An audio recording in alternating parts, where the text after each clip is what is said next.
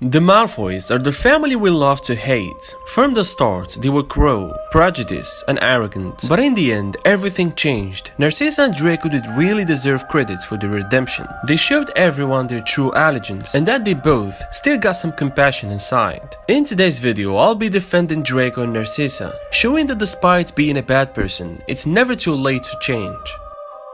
Narcissa Malfoy certainly wasn't a bad person. She fell in with a bad crowd. She was cold and not afraid to be cruel, but her love for Draco was very much her saving grace, and the thing that saved Harry from Voldemort in the Forbidden Forest. Narcissa was a Malfoy through and through. Born into a pure blood line, it's clear that Narcissa was brought up to believe in magic over muggles. Like her husband Lucius, she clearly believed that muggle-born wizards were below pure blood ones, even disowning her sister Andromeda for marrying one. Narcissa was a part of Voldemort's group during the Dark Lord's final months, although she was never officially a Death Eater. Nonetheless, she certainly followed in Lucius' footsteps. When it came to Harry, she ultimately held him and his friends responsible for her husband's capture and imprisonment. In fact, Narcissa disliked Harry, Ron, and Hermione so much that when they met in Madame Malkin's, she called him scum and threatened Harry with being reunited with their Sirius following his death in the Ministry of Magic. Narcissa seems an endearing character so far.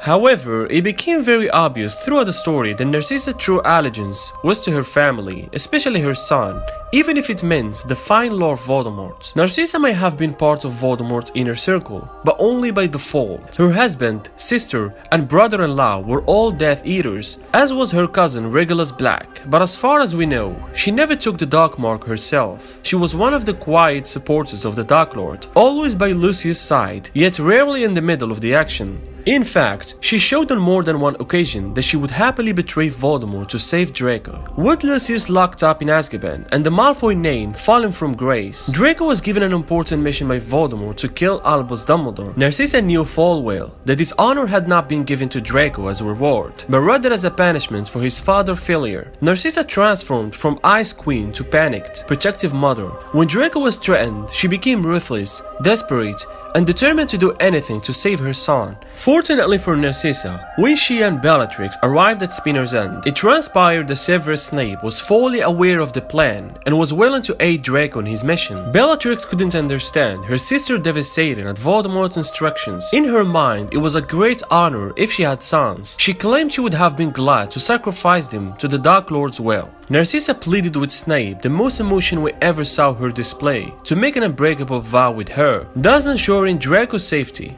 Narcissa's greatest moment, however, was when she chose to betray Voldemort in Harry Potter and the Deathly Hallows. Not knowing whether Draco was alive or dead, Narcissa chose to lie to the Dark Lord rather than risk losing her son. When Voldemort asked her to check if Harry was dead, and she realized he was, Narcissa took her opportunity. Harry revealed that Draco was still very much alive, and she lied to her master in order to get closer to him.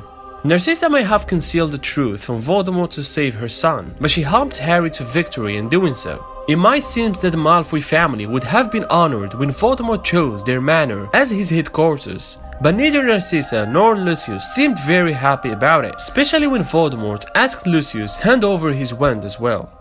Narcissa may have been many things. She was cruel and distant and happy to watch her family return to Lord Voldemort's side as he rose again, but she was also self-sacrificing. She loved her son and her husband, and she thought nothing of putting herself in danger to protect them. Most of Narcissa's actions can be traced to her desire to protect her family at all costs. How different were Narcissa Malfoy to Molly Weasley or Lily Potter? In the end, she put love first. Although she wasn't an obvious hero, she did the right thing in the moment that mattered the most.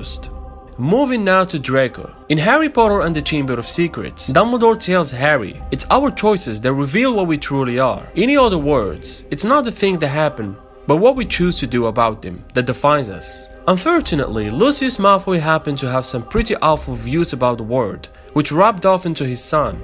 Lucius believed the half-blood and muggle-born wizard were inferior to pure-blood, something he no doubt pushed into Draco. It's easy to forget that at one point, Draco actually wanted to be friends with Harry. Harry rejected his slightly aggressive offer of friendship, choosing two people Draco would never befriend instead, the poor but happy Ron Weasley and the Muggle-born Hermione Granger. Their rivalry was set from this moment on, but it was made worse by Draco's parents' efforts to openly encourage it. When Harry became the youngest Seeker on the Gryffindor Quidditch team in a century, Lucius bought the whole Slytherin team new brooms in return for Draco being made a Seeker too. It's as if whatever Harry did, Lucius hoped that Draco could do better. But it's his attitude to others that really highlights Draco's cruelty. From his bullying of Neville, to the nasty comments he threw at the Weasleys, calling Hermione a mudblood, and getting Buckbeak sentenced to death, it's fair to say Draco is not a nice guy. And yet, as J.K. Rowling reveals, there is some good inside him. As he matures, we start to see it. We started to understand Draco's true character when he was tasked with killing Dumbledore.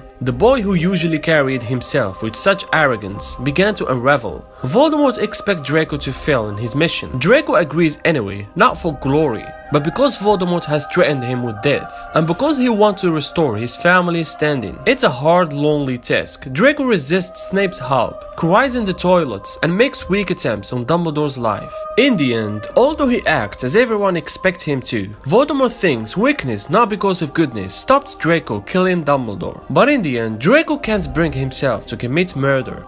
Not to forget the Malfoy Manor scene. The moment finally arrived when Draco had the chance to redeem himself. So many thoughts must have been racing through his mind. He knew all too well what would happen to Harry and his friends if they were handed over, yet his parents would be proud and grateful beyond measure. Draco was torn between loyalty to his family, fear of Voldemort, and worry for his former classmates. But instead of revealing that it was Harry, Draco denied, saying, "I don't know."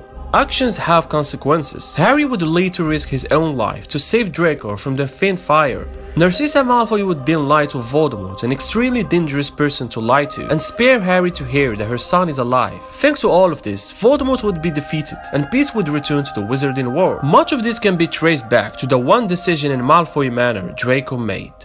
In crucial moments, Draco's unwillingness to commit unfaithful acts, killing Dumbledore, sending Harry to almost certain death, shows that although he's cruel and boastful, he isn't completely evil. He's also unhappy about Greyback's appearance in Harry Potter and the Half-Blood Prince, and visibly uncomfortable about the death of Professor Burbage. These moments proved Draco to be a stronger, braver, and more sympathetic character than most of people gave him credit for, and how terrifying the pressure of his Death Eater father had on him his entire life. Most importantly, it showed us the power of redemption and how we can all learn from our mistakes.